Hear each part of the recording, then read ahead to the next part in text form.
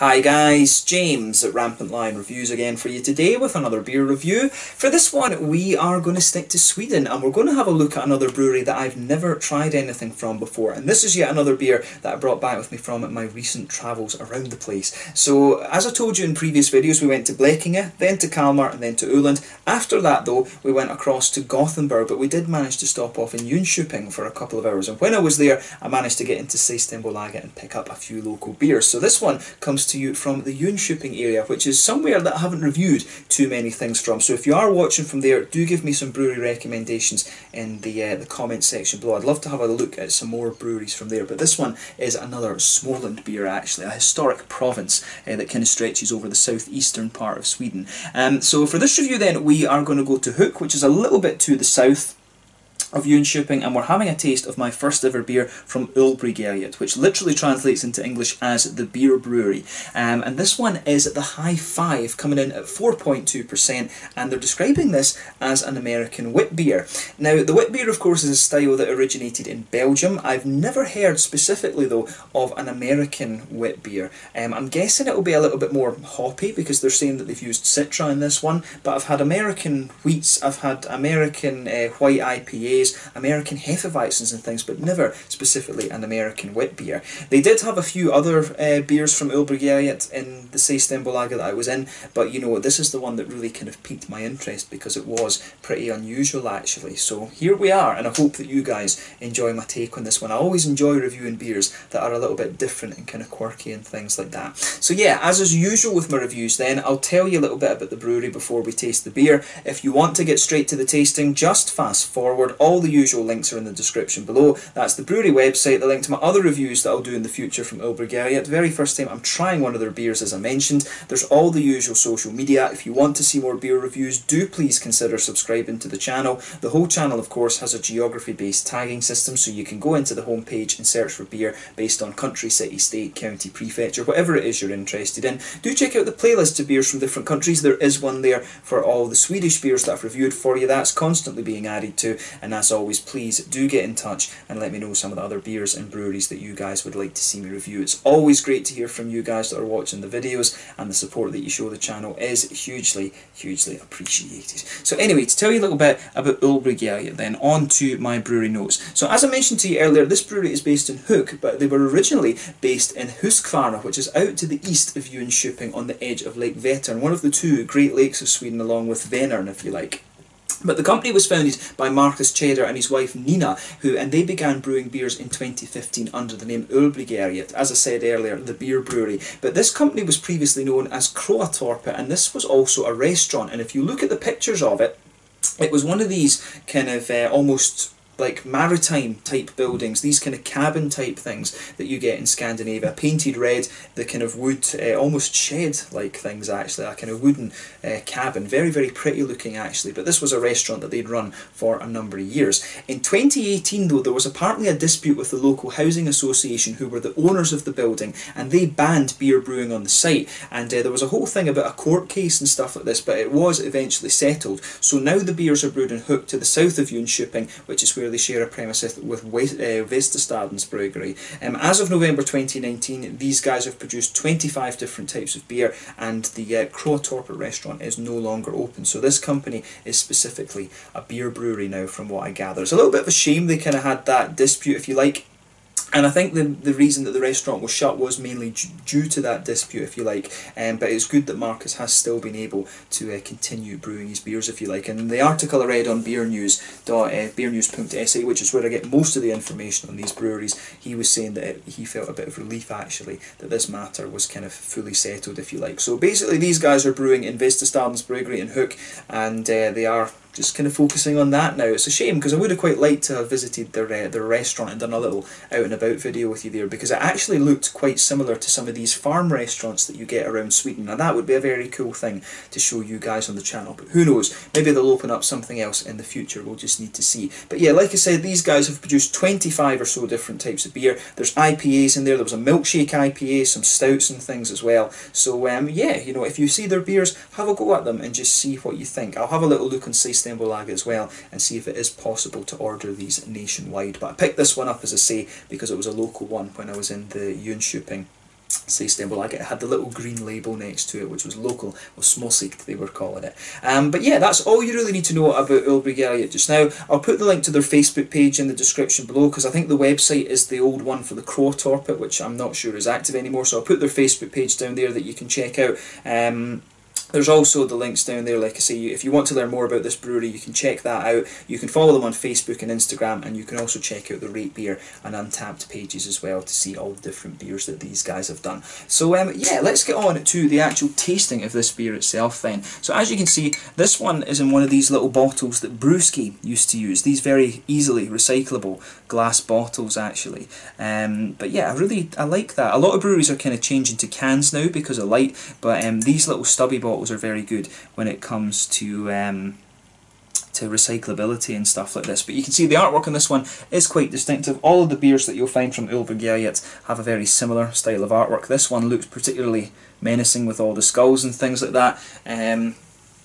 It says here, in Småland, i Smålands mörka skogar, in Småland's darkest forest, we brew this American wit beer. It's got a sort of a fresh dryness, I think, to it, hopped with citra and made and created with love, if you like.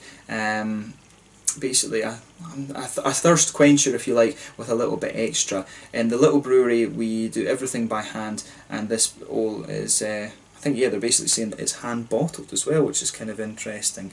But yeah, there it says Ölbryggeriet Småland Sverige, which you can see just on that little part of the label there. But there's a plain silver bottle cap on this one. So without further ado then, let's get this guy out and we'll get on with the tasting. I'm just going to turn it down because I actually do like it. I prefer it when wit beers have the kind of yeast kind of infused through them, if you like. And that is one of the things with the wit beer style, is that it does tend to sediment quite a little bit. And this one is, nope, it's okay. I saw the carbonation and stuff coming up, so I thought this beer was maybe going to misbehave, but it seems to be okay. You always have to be careful with Belgian style beers, because they can quite often, usually there's bottle fermentation goes on there, and you can get massive heads out of these things. Some of them can explode. I've got a little bit of the sediment just on the top of the head there, but as you open this beer up, it actually, the aroma that's coming out of this one really comes across as very lemony and very sherbety. If I was blind, you know, if I was blind tasting this one or smelling this one or whatever, I would probably think there was Centennial in there. But you can see on the side of the bottle there, that is some of the sediment that was stuck on the bottom of this one. So yeah, but yeah, as you can see, this beer has poured a really nice kind of bright goldeny straw colour, if you like. If I hold this up to the light, it is a very, very bright kind of yellow. You can see there's little bits of sediment just sitting down on the side of the glass. There was a solid finger of a frothy, I would say perfect white head on this one. One or two big bubbles sticking towards the side of the glass, and quite a few little ones heading up towards the bottom of that head there. But you know, overall it doesn't look a million miles away, or looks very close to what you would expect from a wit beer. I always remember them being a little bit darker than this, to be honest with you, but you know, this is the kind of colour you would expect normally from a wheat beer. If I put my fingers behind the glass there, you can see that it's a nice hazy appearance to this beer. There's not much light getting through that one. It's not as hazy as some of the New England IPAs that you're going to come across, but not all that far away. So yeah, nothing overly surprising about this beer in terms of its appearance, but let's have a closer look at that aroma then and just see how we get on. That's kind of interesting actually. So straight away with this beer, you can smell that lovely kind of white bready sort of wheaty kind of thing. It actually comes across as a little bit spicy, almost a little bit kind of coriander-like or something. And quite often, I mean, Blue Moon is probably the you know, I've probably told you a lie now that I think about it. Blue Moon is an American wit beer, but that it has that kind of coriander note that you would normally expect from a wit beer. I feel like an idiot now. I've told you lies that I'd never heard of an American wit beer before. Blue Moon is the obvious example. Duh. But yeah, you can really smell there's a lot of spiciness to this. A bit coriandery, a bit peppery, something like that. You can smell the nice white bready wheaty notes in there also, and there's a little bit of a kind of biscuity sweetness too, which is really quite nice actually. I like how the aroma in this one kind of comes together, to be honest with you. That's it really is quite a spicy smelling wit beer. This, it doesn't smell quite as thick and as yeasty as some of the Belgian ones do, because normally you'd have a bit of a thicker doughy quality to this one. This one smells a little bit more kind of just bready and spicy. But yeah, that's kind of interesting. There's a little bit of a sort of vegetal, earthy kind of thing going on in there. It actually comes across as being a little bit sort of farmhousey, to be honest with you. A little bit almost saison-like, to be honest, as well. So yeah, bear that in mind. The aroma of this, the malty, yeasty kind of qualities in this are pretty interesting, actually. On the hoppy side of things, definitely a little bit of earthiness in there. You can also get a nice kind of lighter grassiness. There's not too much in the way of a floral quality, but you will notice some of it. I don't think that that is only Citra that's in here. I would suspect that they maybe are using another hop as the bittering hop or something like that. I wouldn't be surprised. But then again, the Witbier isn't the, you know, it isn't the most hoppy beer style that you're going to come across, to be honest. It is more focused on the malt and the yeasty side of things. So they could be using just Citra on its own, but there's some of the earthy notes that are coming out of this make me think there might be a Belgian hop or something in this one as well. On the fruity side of things, like I was saying earlier, this beer, it comes across as quite sort of lemony and sherbety, which is what you'd expect. I don't get much of the usual kind of mango thing that you would normally get from Citra, so that's an interesting point to make about this beer. I don't know whether it's been dry hopped with Citra either, or whether they've actually added it in the boil.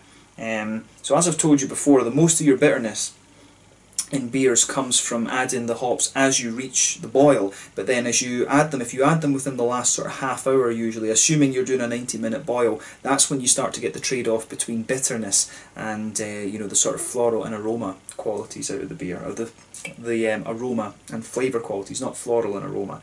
Keep misspeaking in this review and it's annoying, having a few brain farts today, maybe just getting old right enough. But yeah, an interesting smelling beer, this one. Take a bit of time to enjoy that aroma, because as I say, you don't come across all that many Belgian wits. But let's have a taste of this one then and just see how we get on. This one is the High Five, an American style wit beer, coming in at 4.2% ABV from Ölbryggeriet in Hook, just a little bit to the south of Jönköping here in Sweden. Let's get stuck in. Slange, skål.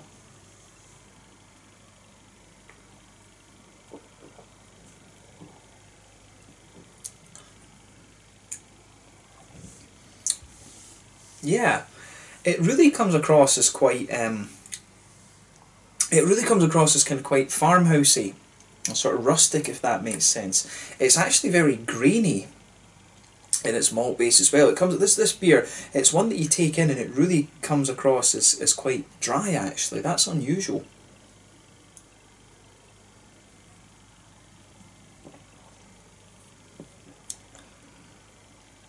Yeah. It's interesting that I've never, you know, I've not come across a beer quite like this one, I have to say. What you're going to notice right away about this one is that the middle of your palate really dries out and it becomes very almost spicy. I think the coriander, I'm pretty sure there is coriander in this beer. It really starts to kind of take over the flavour of the beer. But in the hoppiness, you know, the citra notes in this for me, they do start to come out a little bit in the aftertaste, but you've got floral qualities from the hops as well, and it really is quite a dry beer, this one, I have to say. It's one of the driest I've come across in quite a little while, but as I say, it's interesting to review something like this because it is a hell of a lot different to the other things that I've tried in recent times. I will need to have a go at their one of their more kind of normal styles, if we could say that, like one of the IPAs and something like that, and see what this is like, because this is really quite an unusual, quirky beer, to be honest.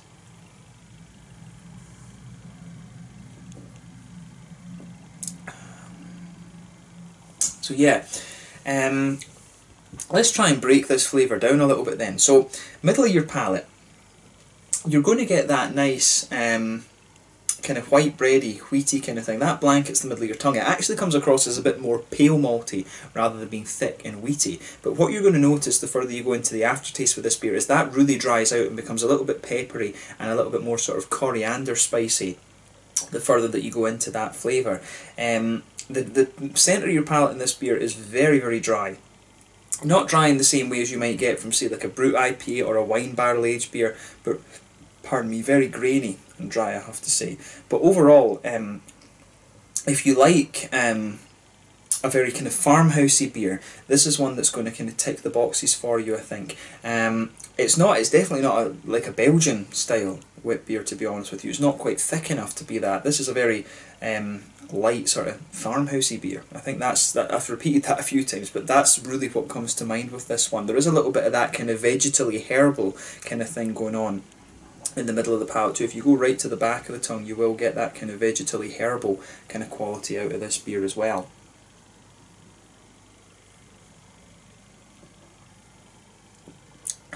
But yeah, it is a very light kind of drinkable thing, I have to say as well.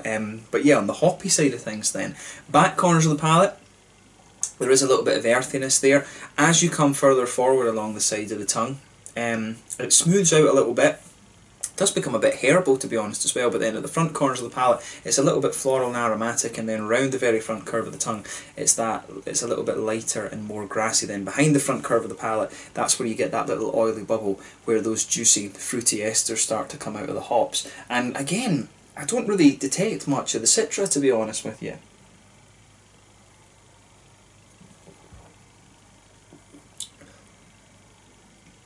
Yeah, no, with this one, if you go to the back of that oily bubble, maybe there's a teeny little bit of a grapefruity note it's kind of mixing in with that sort of spicy graininess that's going on with this beer as well. But as you come further forward from that, you know, there's maybe a teeny bit of a mango or something, which is what you expect from citra. But then as you reach the front kind of tip of the palate, this one is a little bit more, it really leans a little bit more towards a kind of lemony, citricy type thing, and you can get some lemon and lime qualities out of citra, depending on what malts and stuff you mix it with. But citra doesn't really come out in the kind of typical fashion in this beer, I think. This beer, to me, it's quite a, as I say, this is one of the driest and more grainy beers that I've come across in recent times. If you like farmhouse ales, this one is going to tick the box for you in terms of its flavour profile. And for me, it's, you know, the grainy beers, they remind me a little bit of the English bitters. So again, maybe if you like English bitters, you might quite enjoy this one. And I have to admit, I'm not the greatest fan of English bitters, right enough. So this is an interesting one to try, but I have to admit, I don't know if I would drink this beer again, because it's just not to my taste. A lot of people will kind of quite like this one, I guess, but for me, this particular style, if you like, or this particular beer, it doesn't kind of tick the boxes for me, I have to say. But yeah, the lemony kind of citricy note on the tip of the tongue is nice, and I can see why they would say this is a thirst quencher. But yeah, this one, it's really spicy. Well, it's not madly spicy, but it's got quite a sort of grainy spice to it. It's also got a little bit of that kind of earthy hop kind of thing. If you like English bitters, which, as I say, is a style I'm not a great fan of, I think you will quite enjoy this one. In terms of the mouthfeel then, it's quite a light-bodied beer. The carbonation is quite crisp in this one. It's got a, it really is quite a wet and crisp mouthfeel to this one generally, quite light-bodied, as I say. In terms of bitterness with this beer, I think you're talking maybe around 30-ish IBUs, something like that. There's a little bit of earthy bitterness there, and you've also got a little bit of that spicy note giving you some bitterness to the beer as well, actually. But I reckon you're talking about 30 IBUs with this one. The malt base is quite light. As I say, the middle of your palate really leans towards the kind of spicy, grainy sort of thing, and there is a wee bit of that lemony, tart citric note to this one. So overall, it's an interesting beer, this one, but I think for my next review I will pick something that's maybe not quite as unusual as this. I picked this one mainly because it was a style that you don't see too much, I have to admit, and that was the main reason. They did have one or two other things. I think they had their IPA and the milkshake IPA from them as well, actually, and I was tempted to take the milkshake IPA, but this one just struck me as being a little bit more unusual, so I might need to see if I can review the milkshake IPA and see how I get on with that one. But yeah, I have to think, I probably won't drink this beer again. But as I don't drink, most of the beers that I review on the channel I drink once for the kind of tasting factor, and that's it. But yeah, if you like your more kind of grainy beers, this is one that's going to tick the boxes for you. But for me, I'm not such a great fan of the kind of grainy beers, actually. But do give me some other sort of Belgian wit recommendations and American wit beer recommendations. I still feel like an idiot for telling you that I haven't had an American wit beer before, because I have had Blue Moon. But this was quite an interesting one to review. Cool to introduce you to a new Swedish brewery as well, and I will make sure that I review another beer from these guys. Something that's a little bit more of a kind of regular style, if you like, and hopefully you guys enjoy my take on that one as well. But yeah, thank you again for watching my beer reviews. Until the next time, please like, subscribe, share, all the usual YouTube stuff. Let me know your own thoughts on this beer in the comment section below. Let me know what your favourite beers are from Ölbryggeriet as well, and you will see me review something else from these guys in the fairly near future. Thank you again for watching, and I will catch you guys very soon. This is the High Five, a 4.2% American wit beer with Citra hops in it from Ölbryggeriet in Hook, just to the south of Untappd here in Sweden. Until the next time, Slange just now, and I'll catch you guys soon. Slange, skål, cheers.